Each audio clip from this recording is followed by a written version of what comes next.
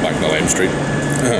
Early start again this morning, 6 o'clock guys, so welcome back to the vlog once again. Today is now Wednesday morning. 1 second. If you haven't saw yesterday's vlog, the link first in the description below.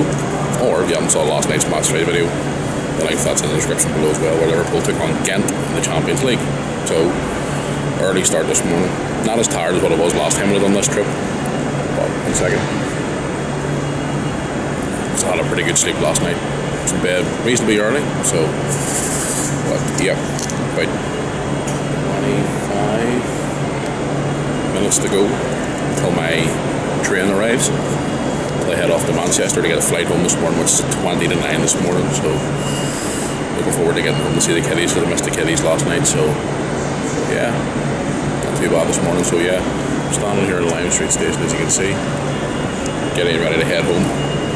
Shattered. I'm not as tired, but I am shattered. But that bed last night was really comfortable in that B&B. Definitely recommend staying there, guys. But anyway, yes, I want to go here now and finish off my coffee, which just has a cool Christmas cup. It's quite cool, actually. And I head on the train here, so let's get this travelling home vlog started. Oh, just be glad to get back home. So well, so yeah. It's freezing this morning too, which doesn't help. So anyway, guys, let's get out on the road here now and get on the train here and head to Manchester Airport, and let's get this, well, I was going to say Tuesday there, Wednesday's flow started.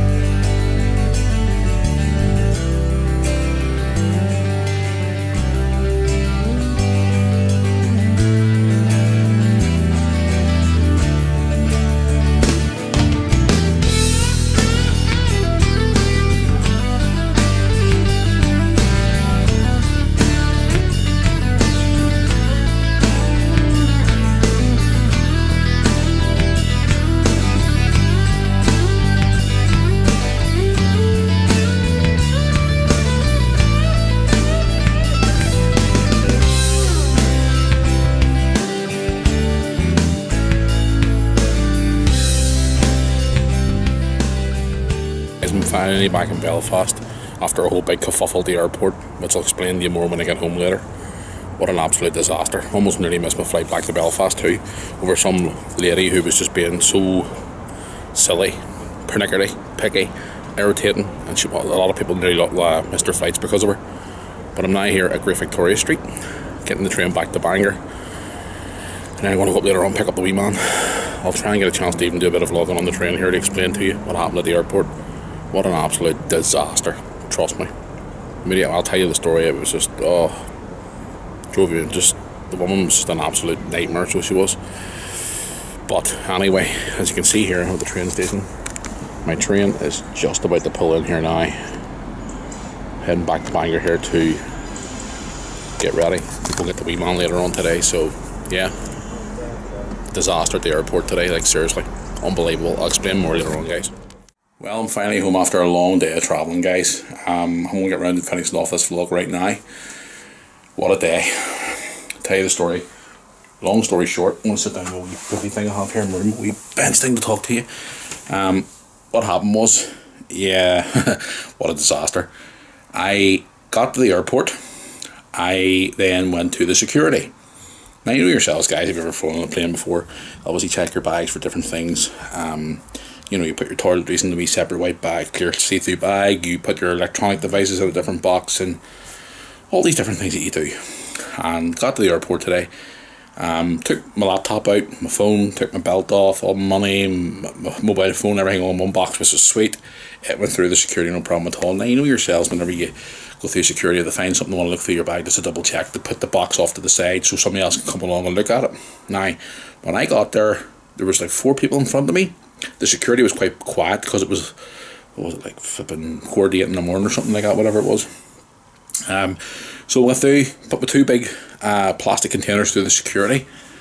First one came through no problem, which was the one with the laptop and the phone and my belt and my money, and everything else was grand. My watch and things like that. Came to the second one where my actual bag was in it. Now I actually forgot to put, I bought a little thing in one of the little department stores in Liverpool, a little mini shower gel thing for the using it in the hotel, because I actually forgot to bring shower gel in my wee thing that I put all my toiletries into. That was my fault. Obviously the bag wouldn't stop because I wanted to double check it, which is completely understandable. But as I was going through security, a load of people had just come through the gate. A lot of people come through the gate. They must have been going for a couple of different flights, whatever it was. So it started getting a little bit busy. Now, not extremely busy, but busy enough. Now, normal circumstances, you know yourself, you would have maybe 1, 2, 3, 4 people there doing this checks of the bags instead of 1, because obviously there's so many people going through. People need to get through to go to their flights and stuff like that. And my flight departed at 20 to 9. This was about 7:45. I remember talking to a guy who was also getting on the Belfast flight. He told me it was 7:45 or was it 7:45? Yeah, 7:45 in the morning. So it wasn't. My flight was 20 to 9. So that gave me a good 50 odd minutes to get through the security, get down to the gate, and get in, obviously, because it was the first gate as you went through the security. So it was handy enough. What a palaver. This lady had one person doing the checks of the bags, and what they were doing was they were putting them all through and they were lining them all up individually, but whenever there was more coming through, they were moving them in front of other people whose bags and stuff was already sitting there to be checked. So it was like a whole big mess up. This woman, honest to God, guys, it was absolutely insane. A snail would have worked quicker.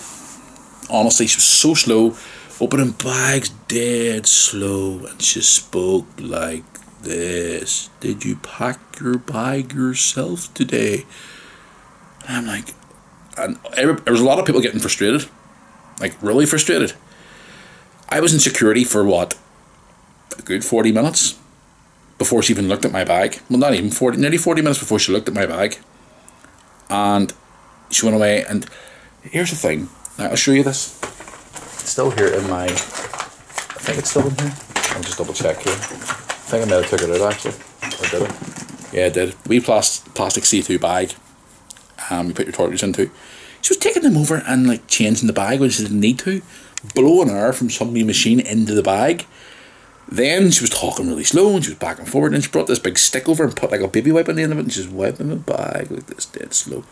Guys behind me were getting really cheesed off, and one of them actually turned around and said to her, you know, seriously, our flight leaves in like 15 minutes. Do you want to get your finger out here? Like, honestly, is there any more staff on here? Nobody else there. There was other people standing who does the same job as her, standing in the corner at the far side, watching things going on, and not even helping to try and get people through the security quicker to get them onto their flights. And a lot of people were getting a little bit cheesed off with this. I mean, like, really cheesed off. Really getting frustrated. Really getting angry. And one guy at one point just went over and said, listen, this is an absolute, I don't want to repeat what he said, joke. We're going to miss our flight. So finally, after all that crap and palaver, we finally got through security. I had to run through the airport like Linford Christie, the Olympic runner, or Mo Farah, whatever you want to call the Olympic runner, well, name that. Literally carrying my bag and running through the airport like a bat out of hell to get to gate, was it 3? I think it was gate 3 I was going to. The other guy who was on the flight as well, the guy who originally asked the time for, he was then like not too far from behind me because he was on the verge of cracking up too as well. We finally got through security, all the way up to the gate, to be told by the girl at the gate that the gate was closed. Now, at this point, obviously, I was a little bit frustrated, angry, upset, PO'd, as in peed off. Said to the girl, listen, we've been standing security, it's not our fault, etc., etc. Explained the circumstance for her. God love her. EasyJet staff were fantastic guys. They literally closed the gate, and the last person was on the plane for what they were aware of. She took it upon herself to take the initiative to go and run and grab another guy who she sent out to the runway to go out to the plane just before they were about to take the steps away to get to stop. So he could run up those steps, and literally as they're about to close the door, ask me and this other guy who just arrived when I was talking to him, could we get on the plane? And the EasyJet staff were fantastic, and they stopped what they were doing. They asked the guys not to move the steps. They came back down and told us we could get on the plane. So literally we had to run.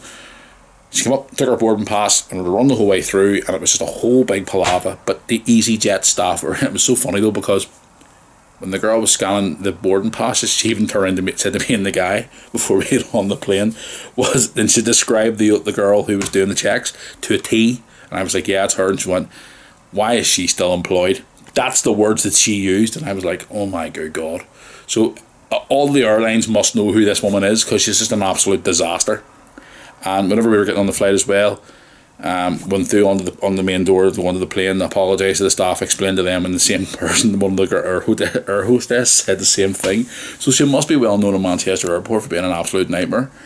But I want to take this opportunity to thank the EasyJet staff for being so cool about it. You'll see the conversation I had with them on my Twitter feed, guys, and obviously the conversation with Manchester Airport as well.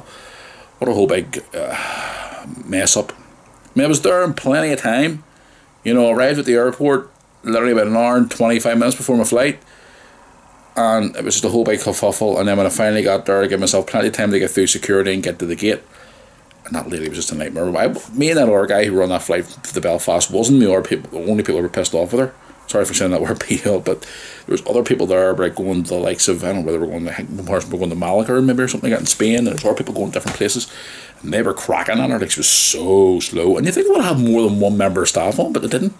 So what a palaver. But I got there in the end, and as you probably saw when I was at Great Victoria Street earlier on, I wasn't best pleased, but I finally get home, guys, and I've settled down, and I'm glad to be home. So I'll come back to Manchester Airport at the end of the month with Lewis, and I really do hope that there's not a whole big kerfuffle again. Just an absolute nightmare. But I'm home. What a long day. Hence why today's vlog is called, what was I going to call it again? Held Up at Manchester Airport, whatever I was going to call it. I can't remember the name I was going to call the vlog today. Obviously the name of it's now on the bottom of the description, so I'm home. Thank goodness. And that is going to bring us to the end of this vlog. Thank you for watching, guys. I'm not even going to put this vlog up. I'm going to put it up in the morning, guys, because I'm done. And my battery's about to die on my camera, and I better go. So if you enjoyed this vlog today, guys, where I travelled home from Liverpool through Manchester, back home, smack a like in this video. Also, hit subscribe below. Thanks once again to EasyJet staff. You're awesome, guys. I'll be using these in the future again. Well, I'm using these in the end of November, but all my flights will be EasyJet. Really, really cool staff. And thank you to all EasyJet staff who spoke to me on social media today. Really nice people, and even sent me a private mail as well, apologising. So, EasyJet, awesome. Thank you very much for all your support today. So until tomorrow, guys, bright and early. Well, I'll try and get a vlog done tomorrow, guys. I'm actually out all day tomorrow, so I might not get a vlog done, but I'll try my best to get one done. But so until the next one, guys, I will see you all soon.